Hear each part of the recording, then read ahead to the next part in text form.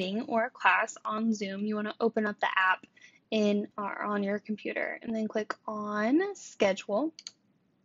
Then you're going to go ahead and honestly, I would just put the name of the class, like ballet 2.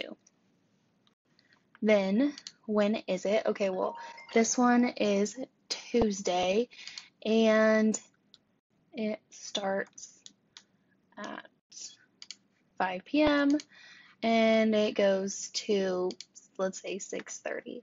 Now, the way to get this so that it's not just a one-time meeting, you want to click on recurring meeting so that that is on your calendar every week so that you don't have to go in and add every class every week. It's just on there. Then at the end of this chaotic time, you can just go in and stop them all.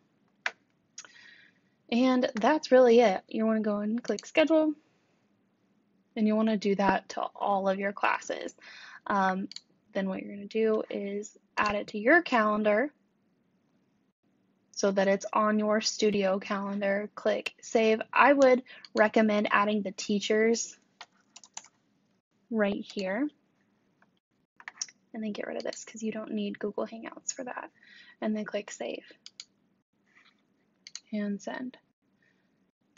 And there you go. Okay, so now whenever you want to add someone to that event, you could just go in there and add the attendees, but what I would recommend is just highlighting that, click copy, putting that in your spreadsheet of classes so that when you send out an email via Jackrabbit, Studio Director, Studio Pro, whatever you have, you can just send them that direct link. And you can tell them, hey, it's at your regular class time. Just click on this link and we'll be meeting live on Zoom.